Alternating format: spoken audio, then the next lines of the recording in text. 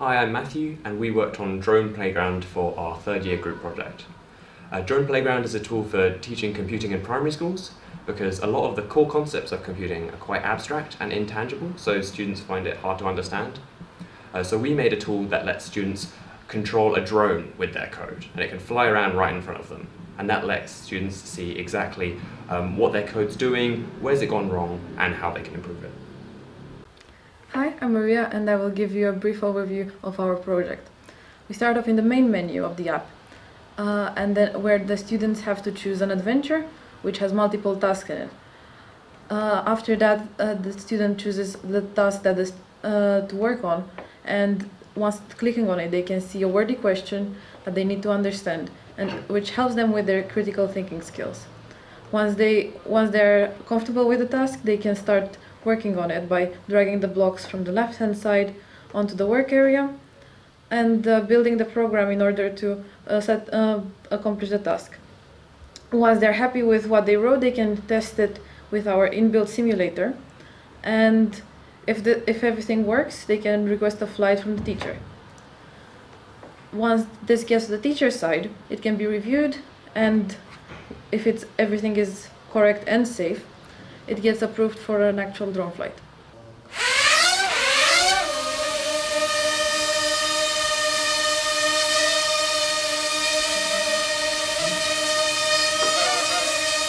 Hi, I'm Kitty. And I'm George. We both work on the front-end for our project. For the front-end, we use Vue.js to build our app. And Vue.js is a lightweight framework, and it is really reactive and is really easy to set up. All of the components are really reusable for our project. On top of Vue.js, we use Vuetify, which is a component framework. It gives us a really nice component library that you can reuse the components, and also they all follow the same design so that we can make sure our interface is very user-friendly and the design are really consistent. To make our app more friendly to the kids, we added this Blockly environment where students can very easily drag blocks from the left to the center of the screen, and that will automatically create code for them. They will know how to use this because it is very similar to Scratch. After they are happy with their code, they can go ahead and simulate the code in their inbuilt simulator. We used Three.js for this because it was very helpful for us to import different models and make the tasks more interactive for the kids. We did our real-time interaction with Socket.io so that when the students submit the code will instantly appear on the teacher's side. And the teacher can choose whether to approve the code or to reject the code because the code might be a little bit wrong in some ways. And when the teacher gives the feedback back to the student, the feedback will instantly appear on the pop-up window. Hello, I'm Niranjan, and this is George, and we're here to tell you about the backend of our program. So as we were handed it, this project had quite a few features that we quite liked, but the code ended up being quite difficult to work with. So in order to make the extensions to it that we wanted to, we ended up needing to rewrite quite a lot of it.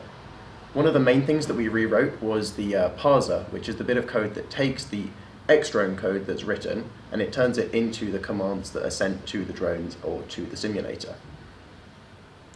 So with the internal representation of the X-drone program, we used the PyParrot library to actually control the drone.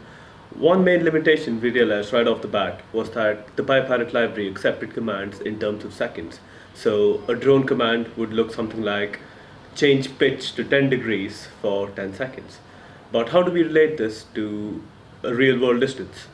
To do this, we had to take real-world measurements repeatedly to find out the average distance moved for different values of yaw, pitch, and roll. And with this, we were able to use these constants to relate to real-world distances in the tasks. Now that you have a very high-level understanding of the backend, you can understand that all the parts of the program which deal with controlling the drone are separated out into a different library internally, which means that our backend can potentially be used as a standalone Python library by itself. Looking forward with our project, we think it'd be really cool to make it more like a game, so add some unlockables and achievements.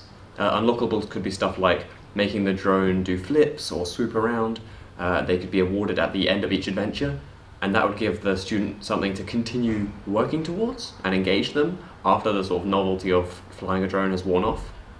Another thing we could do is add the task grading into the simulator as well, meaning that if the drones weren't available, like they were all broken, we could still sort of run the lessons and the students could still complete the tasks. Finally, we could add an option for more advanced students to edit the text directly, and that would give them a chance to experience what it's like to write in a real programming language.